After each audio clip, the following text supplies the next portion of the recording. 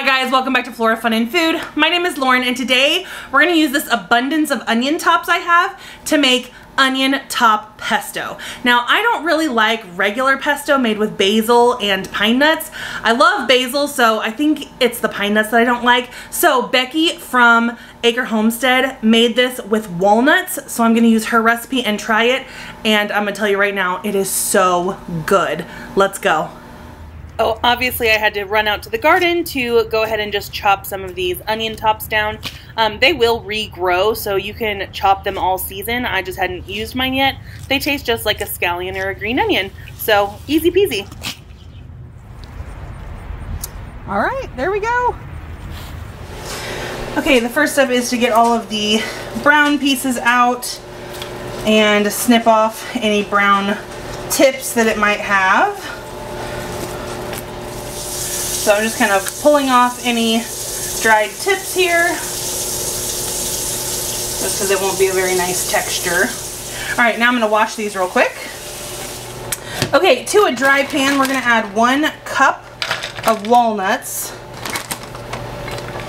just to get those toasting. Then we're going to just roughly cut up 1.5 cups of onion tops, just so we can kind of measure it better and get it into our food processor. So we'll get these just slightly toasted, try not to burn them, and then we'll go ahead and pour them into our food processor.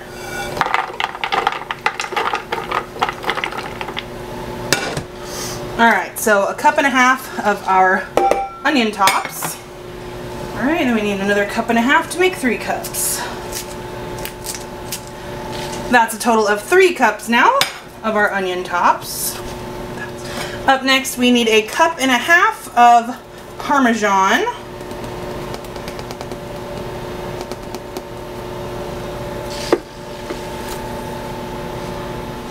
Two tablespoons of lemon juice. And I wish I had actual lemons because you are supposed to put the zest in as well. But we'll just make do. And then finally, I need 1.5 cups of olive oil.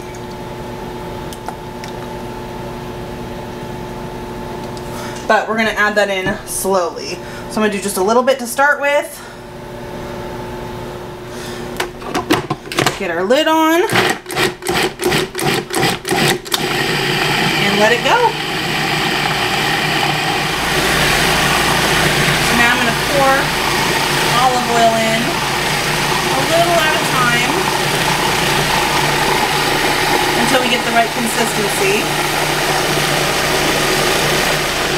We'll just go ahead and use it all.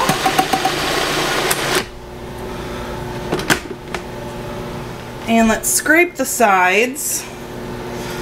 This looks so creamy and delicious. Make sure there aren't any big chunks of walnut or onion. I think it looks pretty good. Okay, it definitely needs about a teaspoon of salt and about a tablespoon of pepper. And then we'll give it a final mix. And that is our onion top pesto made with toasted walnuts. All right, let's make some pasta to try this. All right, we're gonna get a pot of water boiling on the stove with some chicken stock. Chicken bouillon, I should say. While my pasta water heats up, I think I'm gonna go ahead and add about 2 big tablespoons of minced garlic to our pesto, just because I think it needs a little something else.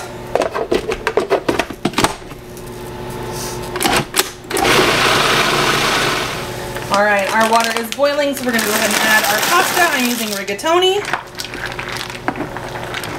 Alright, our pasta is almost done, and for the last minute or so, I'm going to add in a cup of cherry tomatoes from my garden that I need to use up. So we're just going to kind of cook these for a couple minutes, but I don't really want to smash them too bad. So we'll just kind of let them boil. Because I would rather taste the pesto for this recipe than tomatoes, but I do love tomatoes. Alright, and we're going to add some of our pesto here. And let it cook out just a little bit because it does have raw garlic in it. I'm probably going to do about 1/2 cup Just let that heat up for a second. We can always add more. And then we're gonna add our pasta and tomatoes back in.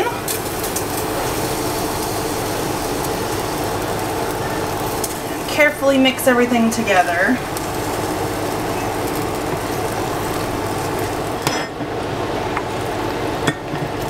This smells so good. And there we have it, onion top pesto pasta. Lunch is ready. I hope you guys enjoyed this video. If you did, please give it a thumbs up and head over to my channel to subscribe for more content like this. And I hope to see you again very soon. Thanks guys. Bye.